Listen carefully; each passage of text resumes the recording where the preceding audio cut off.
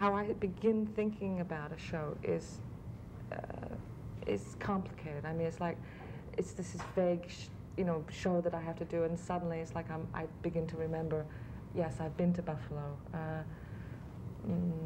They have great Pollock in Buffalo. The show is, their collection is very emotional, and it's very blue and orange. And I went to Niagara Falls. It's like a composite and a collage in that way of lots of things that I've remembered about Buffalo or think about. And there's, for the last couple of years, sort of an image that I have used because of its the nature of water and all of what that means in terms of, like, it's buoyant and it's strange world where things float and slide in on each other, and that the gravity and the whole texture of the whole thing is not like the atmosphere above the ground. But then that began to be part of this show. Like, there will be orange in the show, like I remember. And then as you proceed, like, things again start to overlay and pick up, and that either I will do those things like I thought I would do, or it becomes something else. But at least that's why I move into the piece with it, these sort of set ideas about abstraction. Even though there's a lot of other references in the work, I feel like a warrior for abstraction, because it's like the hardest thing for people to really believe is real. I mean, it's very, in terms of painting, it's like, it's, and with the turn of the century, I think that's what made this century, like, fabulous, is it gave weight and credence to sort of, like, that ideas can be understood and things can be felt without having apple and, person and tree, so, yeah, so my heroes are all, Pollock and, everything that's upstairs. That's like, it's almost like my champions, or, and every time I look at them and they seem so viable and so alive, it dawns on me that it's open. I see them differently now than when I did when I saw them, years ago. And it's not that figuration is not that. It's just that I just get it, and I know that that's a valuable place. Usually when I begin, it's like I begin cold. And then I go shopping. And I buy a lot of materials. And it starts out really very slowly. I start making a form and then maybe make 5, or how to paint it, and I don't really touch that process very much. I don't sort of intervene very much. And naturally it will develop. Does the scale of those relate to the Yeah, sure. That will, yeah, if it's a very, very large space, I'll try to think in larger gestures. Sometimes not even, in the beginning, it might even just be like working out a material, black plastic in than I've ever used. This place was closing out all of this material, and I've used plexiglass before, but in rummaging through the stacks, they had these very transparent blues and very transparent oranges, and some very highly saturated colors, which is sort of hard to find, at least in the thickness that I use.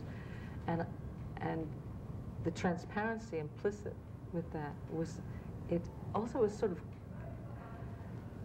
clean and sort of manufactured.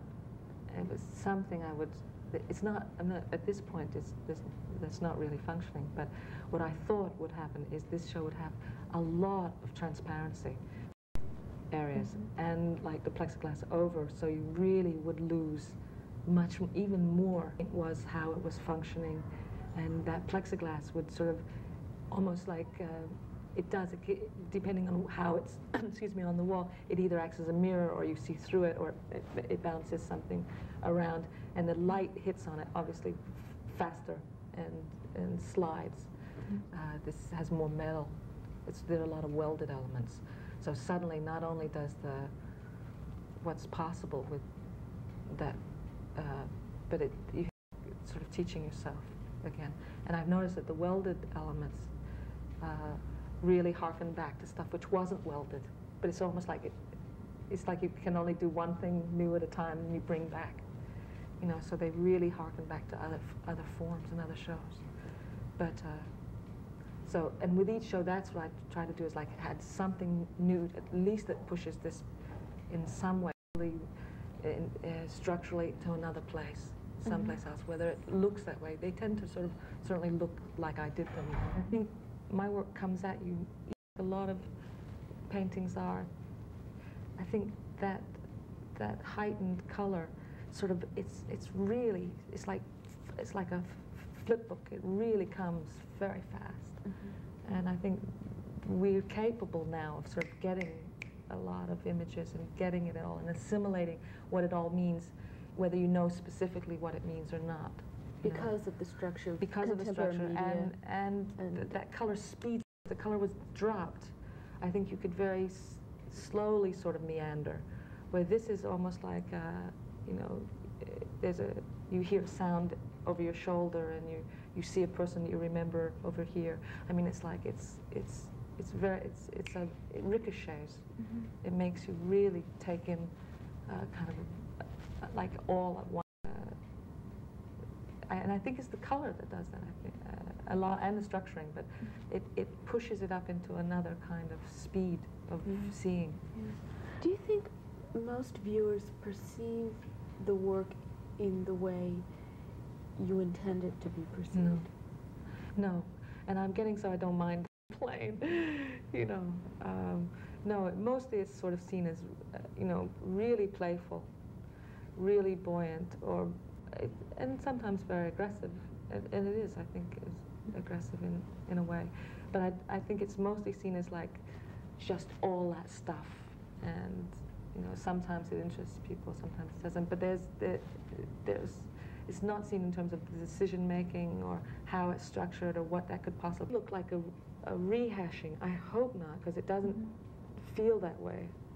And except for like the blocks and a few other elements, everything is brand new for this show. Look at like that, the whole language from like the last 2 years in one situation, and can it work?